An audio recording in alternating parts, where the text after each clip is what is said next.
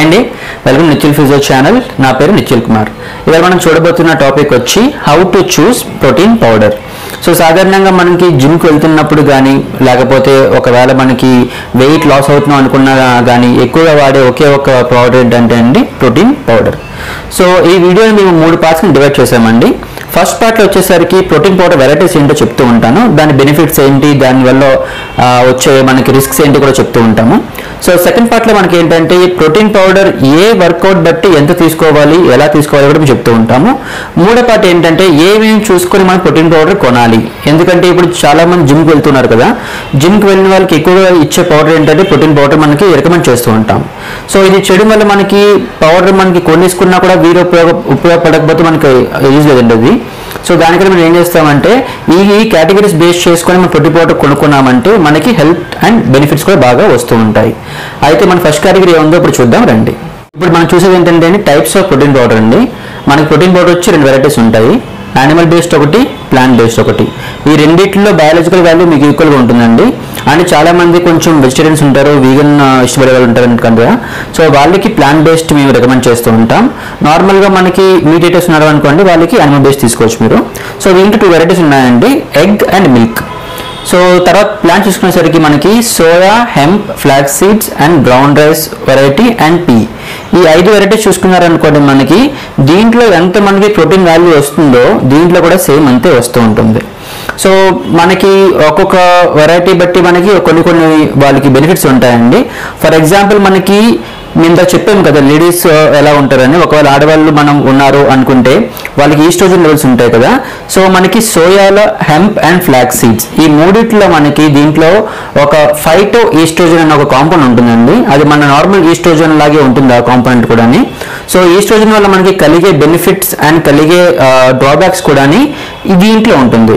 So ఆటోమేటిక్గా ఇది మనకి హెల్ప్ ఏమవుతుందంటే ఒక ఇన్ఫ్లమేటరీ కానీ లేకపోతే మనకి మెనోపాజల్ ఉన్న వాళ్ళు కానీ ఇది తాగుతూ ఉన్నారనుకోండి ప్రోటీన్ పౌడర్, మీకు ఆ మెనోపాజ్ మీకు తగ్గడం కానీ లేకపోతే మనకి ఇన్ఫ్లమేషన్ అని ఉన్నది అనుకోండి, అది కూడా మనకి తగ్గుతూ ఉంటుంది. సో ప్లాంట్ బేస్డ్ మనకి చేయడం వల్ల ఈ ఎక్స్ట్రా బెనిఫిట్ అనేది మనకి ఉంటూ ఉంటుంది.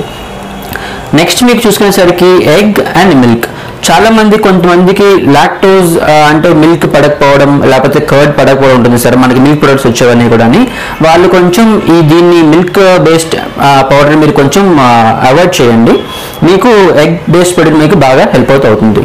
సో నెక్స్ట్ మనం చూసుకునేది ఏంటంటే ఒక్కొక్క దానికి మనకి బయాలజికల్ వాల్యూ ఎలా ఉంటుంది, అదేవిధంగా మనం ప్రోటీన్ పౌడర్ తీసుకుంటే మనకి 3 డిఫరెంట్ వెరైటీస్ ఉంటాయండి. అంటే మనం చేసే వర్కౌట్ బట్టి మన బాడీకి ఏం కావాలనే దాన్ని బేస్ చేసుకొని మనం ఆ ప్రోటీన్ పౌడర్ ఎంత తీసుకోవాలి, అదేవిధంగా ఎంత లెవెల్ ఉంచుకోవాలనేది మనం ఇప్పుడు చూద్దాం రండి.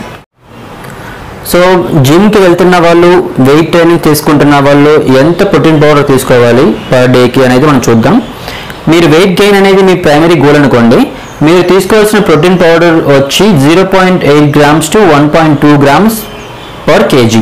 అంటే ఒకవేళ మీకు ఒక 60 kg ఉన్నారు అనుకోండి, మీరు ఒక 60 kg ఉన్నారు, ఇది మీ లోవర్ లిమిట్, ఇది మీ అప్పర్ లిమిట్. అంటే మీరు 0.8 grams నుంచి 1.25 grams అనేది మీకు బాడీకి కావాలి. దీంట్లో మనం తీసుకునేది ఏంటంటే జనరల్ తీసుకున్నానండి 1 గ్రామ్ అనుకోండి, అంటే మీకు ఒక రోజుకి 60 గ్రాముల ప్రోటీన్ అనేది మీకు కావాలి. సో మీరు స్కూప్ తీసుకుంటున్నప్పుడు మీకు పర్ స్కూపింగ్కి ఒక వెనకాల రేషియో ఉంటుందండి. మీ ప్రోటీన్ పౌడర్ వెనకాల తీసారంటే మీకు ఒక చార్ట్ కనబడుతూ ఉంటుంది, న్యూట్రిషనల్ ఫ్యాక్ట్స్ ఉంటుంది లేకపోతే న్యూట్రిషన్ వాల్యూ ఉంటుంది. ఆ న్యూట్రిషన్ వాల్యూలోని మీరు ఒక స్కూప్ వేసుకున్నారంటే ఎన్ని గ్రామ్స్ ప్రోటీన్ వస్తుంది అనేది చూసుకోవాలి మీరు. సో ఒకవేళ మీరు 1 గ్రామ్ స్కూప్ వచ్చి మీకు 24 grams, పర్టికులర్గా వెయిట్ వాడుతున్న వాళ్ళకి ఇది ఉంటుంది 24 to 48 grams ప్రోటీన్ అనేది ఉంటుంది మీకు ఒక స్కూప్ సర్వింగ్లోని. సో మీకు ఈ వాల్యూ మీరు చూసుకోవాలి. ఈ వాల్యూ బేస్ చేసుకొని మీరు కంపల్సరీగా ప్రోటీన్ పౌడర్ అనేది వాడుతూ ఉండాలి. అయితే మీరు గమనించాల్సింది ఏంటంటే 60 grams ప్రోటీన్ పౌడర్ మీకు సడన్గా ఒకసారి తీసుకోవాల్సిన లేదు. మీరు దీన్ని 3 పార్ట్స్కి డివైడ్ చేసుకోండి. మార్నింగ్ 20 grams, లేకపోతే మార్నింగ్ 30 grams, ఈవినింగ్ 30 grams. ఇది మీరు పోస్ట్ వర్కౌట్ రికవరీగా వాడారంటే అబ్జర్వేషన్ చాలా బాగుంటుందండి. అంటే మీరు జిమ్ వర్కౌట్ చేసిన 1 గంట లోపు మీరు ఈ ప్రోటీన్ పౌడర్ తీసుకున్నారు అనుకుంటే, అయితే షేక్స్ కింద లేకపోతే మీరు మీ ఇష్టం కలిగిస్తున్నా కూడా సో తీసుకున్నారు అనుకుంటే మీకు ఆ అబ్జర్ప్షన్ అనేది చాలా ఎక్కువగా ఉంటుంది. సో ఎవరైతే వెయిట్ గెయిన్ అవ్వాలనుకుంటున్నారో వాళ్ళు ఈ కంపల్సరీ క్యాల్కులేషన్ చూసుకోండి, దీన్ని బట్టి మీరు తీసుకోవచ్చు. సెకండ్ కేటగిరీ మనకి ఏంటంటే అండి వెయిట్ లాస్. సో మనకి వెయిట్ లాస్ ఏంటంటే మనం అనుకున్న ఒక క్రైటీరియా ఏంటంటే అండి నేను తినడం మానేయాలి, తినడం మానేయడం వల్ల నా వెయిట్ లాస్ తగ్గిపోతుంది అనుకునేది ఒక మిత్ అండి అది. సో మీకు ఏంటంటే మీరు తినడం మానేశారు అంటే మన బాడీ బల్క్లో ఉన్న ప్రోటీన్ అనేది తగ్గిపోతూ ఉంటుంది, అంటే మజిల్ మాస్ తగ్గిపోతుంటుంది. మజిల్ మాస్ తగ్గడం వల్ల మనకి ఏంటంటే ఒక స్ట్రెంగ్త్ ఉండదు మనకి. సో వెయిట్ లాస్ చేసుకున్నారు అనుకున్న వాళ్ళు ఏం చేస్తారంటే మీరు ప్రోటీన్ పౌడర్ తీసుకోండి, దీంతో పాటు మీ ఉన్న డైట్ ఫాలో అవ్వారంటే మీ మజిల్ మాస్ అనేది ఉంటుంది, మీ బాడీ కొంచెం స్లోగా తగ్గుతూ ఉంటుంది. వీళ్ళకి రికమెండ్ చేసేది ఏంటంటే అండి 40% ఆఫ్ టోటల్ ప్రోటీన్. మీరు ప్రోటీన్ పౌడర్ మొత్తం తీసుకున్న దాంట్లో ఒక 40% కంపల్సరీ ప్రోటీన్ ఉండాలి మీ డైట్లో, 30% ఫ్యాట్ ఉండాలి, 30% కార్బోహైడ్రేట్స్ ఉండాలి.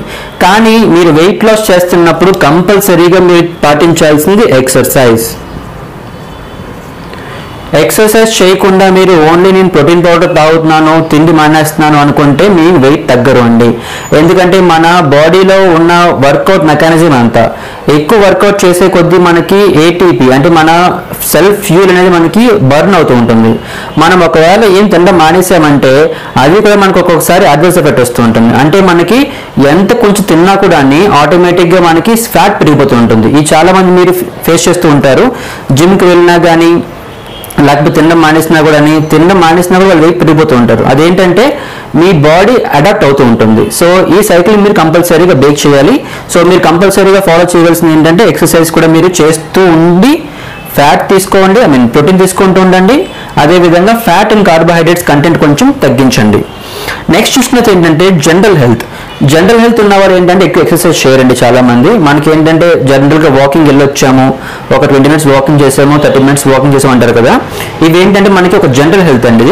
ఈ జనరల్ హెల్త్ని కాన్సన్ట్రేట్ చేస్తున్న వాళ్ళకి 15% ఆఫ్ ప్రోటీన్ సరిపోతుంది. లేదు జనరల్ హెల్త్ కావాలి, నేను ఎక్సర్సైజ్ చేస్తాను కానీ మినిమల్ చేస్తాను, పొద్దున్న ఒకసారి వాకింగ్కి వెళ్తాను, లేకపోతే సాయంత్రం ఒకసారి వాకింగ్కి వెళ్తాను, తర్వాత ఇంకేం పని చేయను, నార్మల్ నా పని చేసుకుంటాను వాళ్ళు ఏం చేస్తారంటే దీన్ని డబల్ చేసుకోండి. అంటే మీకు కావాల్సింది 30% ఆఫ్ ప్రోటీన్. ఈ 30% ఆఫ్ ప్రోటీన్ చేయడం వల్ల మనకి జనరల్ హెల్త్ అనేది బాగా వస్తూ ఉంటుంది. సో మీరు ప్రోటీన్ పౌడర్ తీసుకుంటున్నప్పుడు ఈ 3 కేటగిరీస్ ఫాలో అవ్వాలి, ఈ 3 ప్రిన్సిపల్స్ కూడా చాలా జాగ్రత్తగా ఫాలో అవ్వాలి. ఇప్పుడు మనం తీసుకుంటుంది ఏంటంటే థర్డ్ పార్ట్ అండి. ఈ థర్డ్ పార్ట్లో మనం ఏంటంటే how to choose protein powder, A items base చేసుకొని లేకపోతే ఏ కేటగిరీస్ బేస్ చేసుకొని మనం పౌడర్ తీసుకోవాలి అనేది చాలా ఇంపార్టెంట్ అండి. సో దీంట్లో మన ఫస్ట్ కేటగిరీ ఏంటంటే బయాలజికల్ వాల్యూ. మనం వాడుతున్న ప్రోటీన్ పౌడర్లోని ఈ బయాలజికల్ వాల్యూ ఎంత ఎక్కువ ఉంటే మనకి దాంట్లో ప్రోటీన్ అంత బెనిఫిషియల్గా ఉంటుందని అర్థం. సో సాధారణంగా దీని స్కోరింగ్ ఏంటంటే మనకి 0 నుంచి 1 దాకా ఉంటుందండి. సో ఏ ప్రోటీన్ పౌడర్ అన్నా కూడా మనకి వాల్యూ పెరిగి 1 దాకా వస్తుంది అనుకుంటే దాని బయాలజికల్ వాల్యూ ఎక్కువ ఉన్నట్టు అర్థం. సో నార్మల్గా మనం తీసుకునే ప్రోటీన్ పౌడర్ బయాలజికల్ వాల్యూ 0.93 ఉంటుందండి. కానీ మనం దీంట్లో చూస్తే ఎగ్ ఉందనుకోండి, మన ఎగ్ ప్రోటీన్ ఇప్పుడు కూడా 1 ఉంటుంది, అంటే దీంట్లో బయాలజికల్ వాల్యూ చాలా ఎక్కువ ఉంది అని అర్థం. సో సెకండ్ ఏంటంటే మనం చూసుకునేది PDCAAS అంటే protein digestibility corrected amino acid scoring.